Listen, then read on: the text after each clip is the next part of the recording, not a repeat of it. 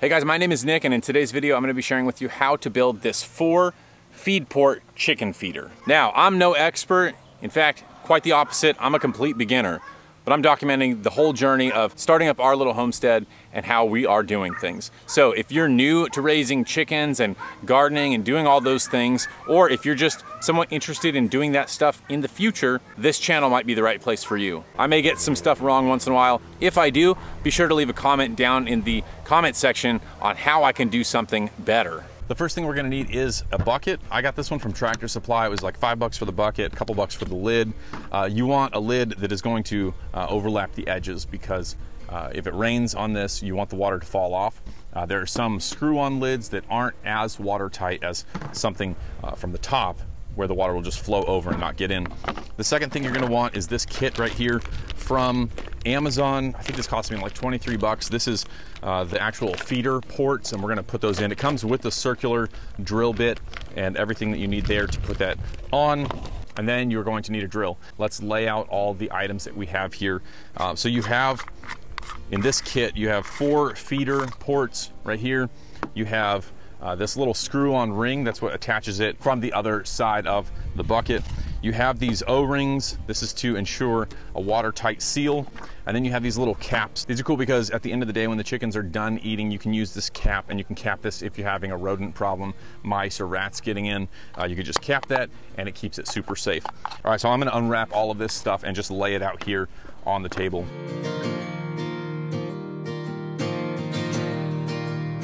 All right, there we go. Just like that, we're ready to assemble here.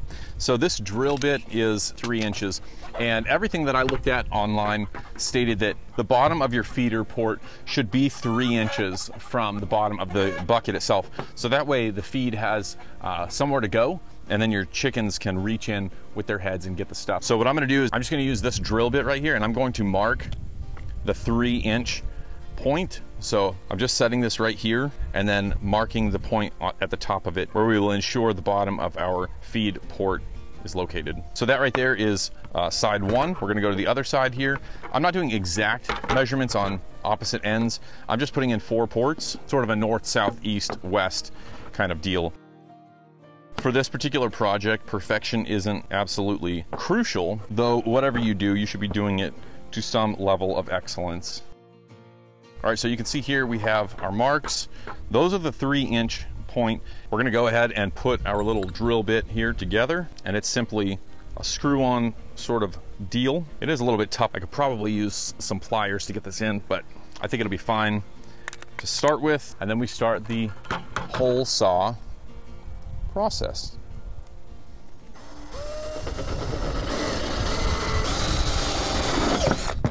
There's one. And obviously, we're gonna clean all of these plastic bits off here because we don't want the chickens ingesting that 1.5 point. And then our final port. So we've got all these little plastic bits that we're gonna clean up here. I'm actually gonna get, I don't have any sandpaper on me, so I'm gonna get a rag, and I'm gonna use a rag to scrape them all out. Just grab as much of this plastic, these plastic shards as possible. All right, there we go. We've got our bucket all set up. You can see the holes that we've got here. Not bad, pretty nice. All right, so with these ports, this part that has the overhang is where the chicken's head goes in, and then they reach down through this. So this comes from the inside of the bucket and pops out, and then you put your O-ring and you screw it on. All right, we're gonna put our O-ring on first. That's gonna seat in there. You can see how this sits real nicely on that. And then we're gonna go in through here. Whenever you look from the inside, it's a round bucket and a flat surface there. It's a flat piece of plastic, and then it's a circular bucket. So you have that gap.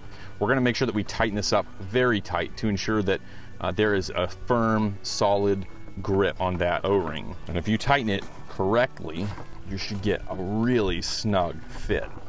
Perfect, that's wonderful. Now to do the next 3. All right, there we go. So this took about 10 minutes to put together. It is ready for feed.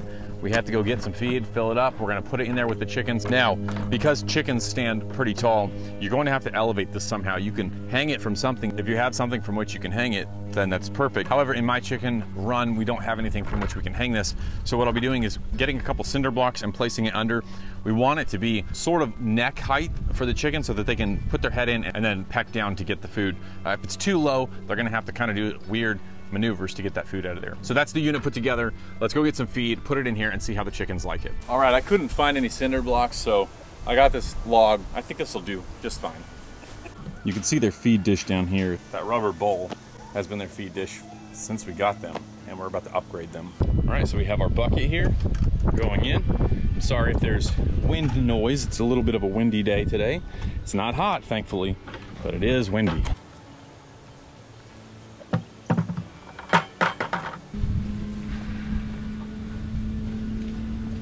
Now that I'm looking at this bucket, I think this stump might be a bit too high. So we might need to get something else for this to sit on, because that's kind of high and it's wobbly. We'll see. I have scratch grain and I have normal chicken feed, layer feed. We're almost out of layer feed, so I'm gonna add some scratch grains in here first, and then we'll put the feed on top of that. That way they can kind of pick through where they want at whatever time they want. All right, too much, too fast. The ladies are definitely very interested in what's going on. Looks great. Yeah, I'm pretty sure that's too tall for them.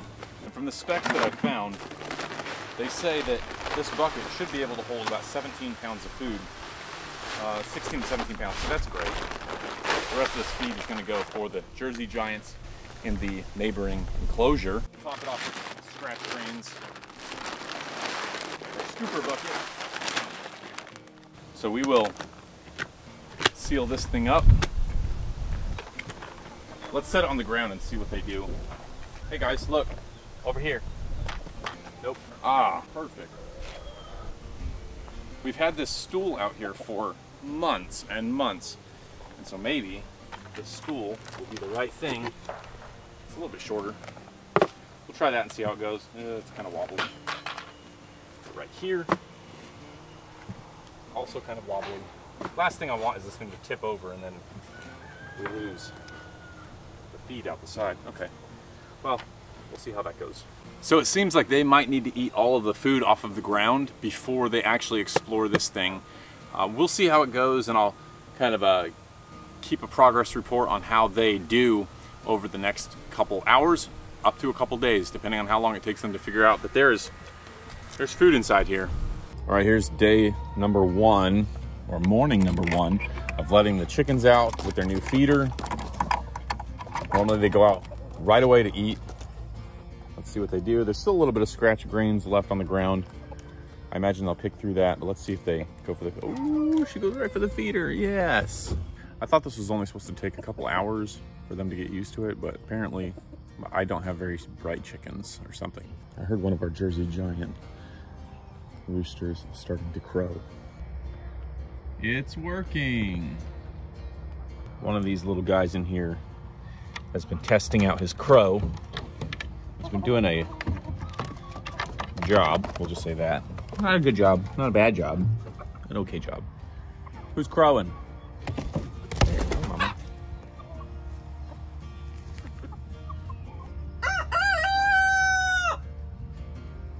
Good job. All right, guys, just want to say thank you for joining in on this video. I hope you got value from it. I hope you learned something, a little something. Like I said, I'm still a beginner trying to help other beginners.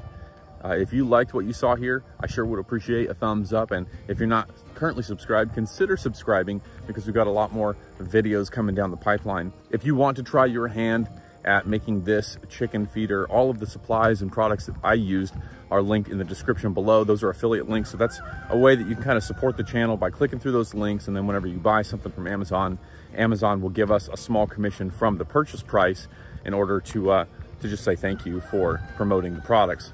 With all that being said, I'll see you on the next video.